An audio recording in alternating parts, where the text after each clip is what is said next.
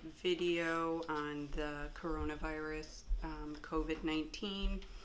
I don't think I said it in any of my previous videos, but I am a nurse, so I don't like to just give out information without having some sort of background.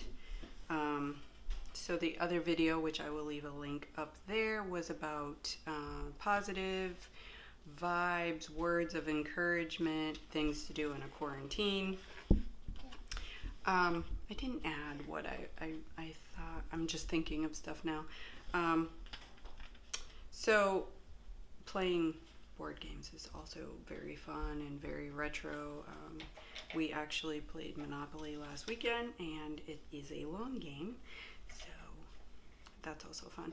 So with COVID-19,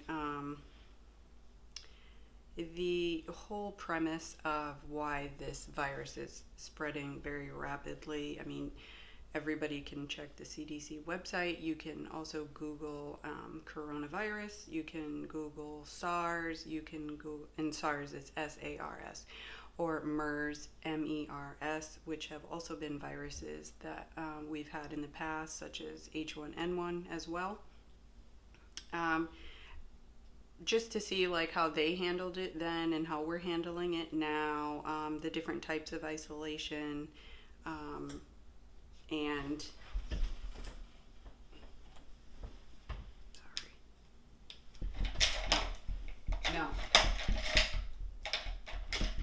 no, what the, no, Lukey.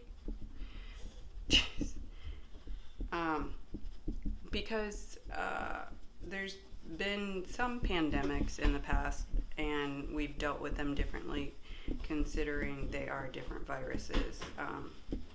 And I don't want people to get freaked out, but the whole point of isolation and staying at home, because most states will now just issue a stay-at-home order, because this is really getting out of control.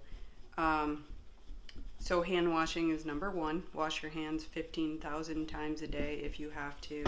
Soap and water, hot water is preferable, but any amount of friction for 20 seconds, I'm sure by now everybody has heard about washing their hands. It is the number one prevention of contact. I mean, your hands, they go everywhere. If you think about all the things that you touch, your face, your eyes especially. Showering, if you do have to go out. I know a lot of doctors, nurses, pharmacists, they actually do have to go out and treat people. So if you do have to go out, it's best to just come in, take all your clothes, put them in a bag, take a nice hot shower, scrub all the parts, your face, everything that could have potentially been contaminated, and laundering those clothes as frequently as possible. And the staying home is key, because, sorry, working, right, with the kids at home. Staying home is important, because the longer we go out and go shopping and start walking around, start collecting in groups, the longer we have to do this quarantine and isolation. So everybody wants it to be over quickly, and that is the best way. I mean, there are tons of things, as I said in my previous video, that we can all do at home. It sucks, but there are things that we can be doing, and that is one of them. Staying home. Cleaning. People are interested in how to disinfect. If you can't find Lysol, there are substitutes. Bleach is a great virus killer, and you can just wipe everything down, doorknobs, handles, anything that are high frequency surface contacts that you touch or come in contact all the time.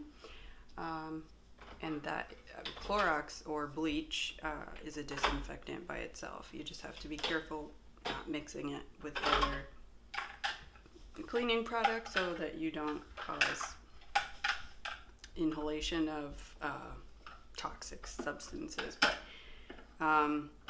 and I heard something that was like really appropriate from doctors in New York that were saying that you just have to pretend like you have the virus yourself. And what would you do if you had the virus? You certainly would not be going shopping. You wouldn't be talking to a large group of people. You wouldn't want to get your family members sick. So if we just all pretend that we have it and for the next 2 to 3 weeks stay home, oh bless you, then hopefully this whole thing will be over. So this was just a quick video on COVID-19. It is a SARS type virus. Like I said, you can Google or look it up on the internet for what SARS is, and the actual coronavirus is just the name that it makes a corona or crown shape on a microscope. So any questions, comment down below, like, subscribe, share with your friends. I'm gonna try to do some more videos that are about positive thoughts, energy, consuming ideas that, you know, can get us off this track of, you know, negative reporting and death and all that nobody wants to hear on a daily basis. So I'll keep them coming as much as I can make them. It's very overwhelming, I'm sure, for a lot of people with the kids being home from school and juggling all that stuff. So get out some board games. Start playing Uno. Teach your kids how to play blackjack or something. I mean, you can incorporate a lot of things with learning and spending time together. And of course, separate yourself when you think it is overwhelming. Like this guy, he's getting totally frustrated with even my 5-minute videos. You want to say bye to the camera? Want to say bye? Say bye to the camera. Bye, camera. Okay, guys. Hope you're well. See you soon.